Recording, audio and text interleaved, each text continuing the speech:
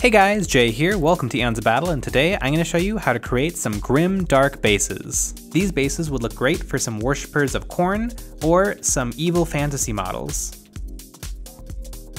Here are the paints I'll be using. The first thing I did was I found some cork to help make some raised edges on the bases. The cork I'm using is about 1/4 inch tall, and I'm using plenty of super glue to attach it to the base. Make sure when you're figuring out where the cork is that it has enough room for the model to be able to stand on it.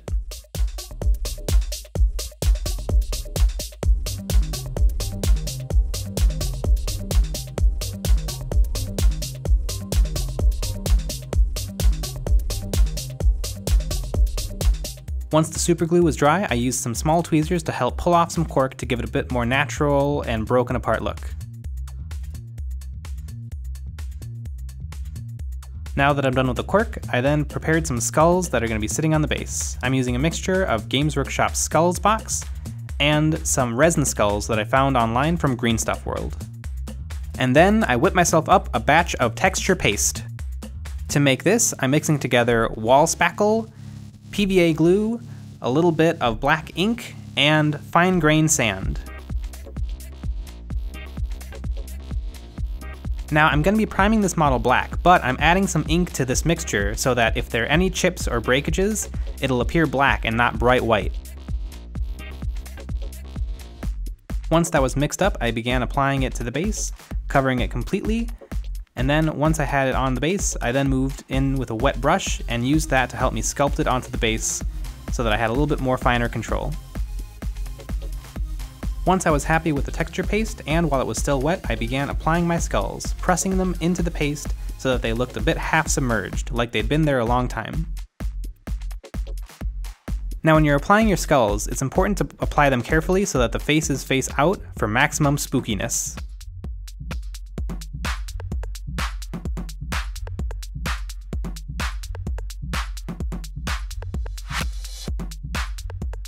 Once I was happy with my placement of the skulls, I went back in with some texture paste. The texture paste should stick the skulls down nicely, but you probably want to apply a few drops of super glue to each one once it's dry, just to help keep them in place. Once I let that dry overnight, I then went in with my hobby knife and I cleaned up the edges of the base. Then I primed the models black.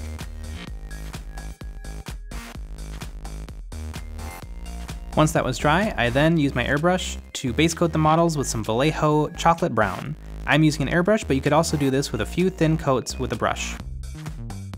Once that was dry, I gave the entire model a nice big dry brushing of some Vallejo gory red.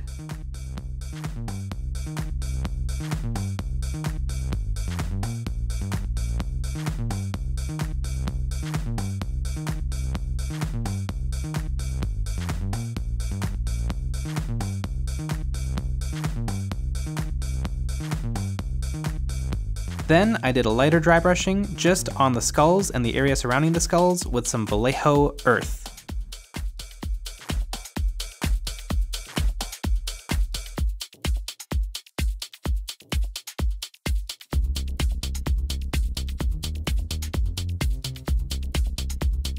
And then I moved on to an even more targeted dry brushing of some Vallejo bone white on just the skulls.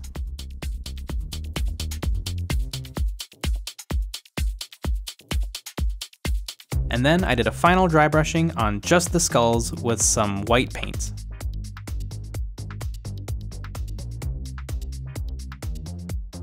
Next, I added some foliage to the bases by gluing on a little bit of dried moss. I'm using some super glue to stick it down, and now the moss comes in a few different sizes, but you want to find the smallest clumps to add to the base because those are going to work best in scale.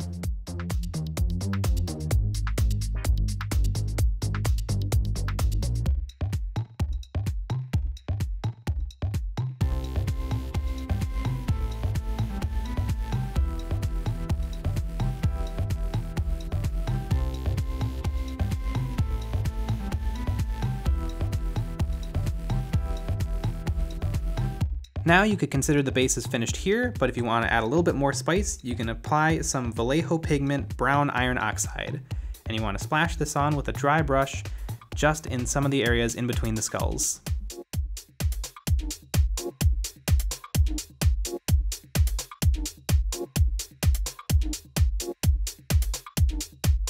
And then I painted the sides of the base black.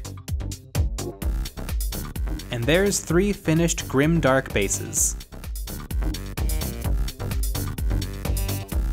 I hope you guys enjoyed the video. If you have any suggestions on videos you would like to see us do, please leave them in the comments below. If you followed along with this tutorial, please post your work to Instagram and tag EonsOfBattle so that we can share it. Thanks for watching.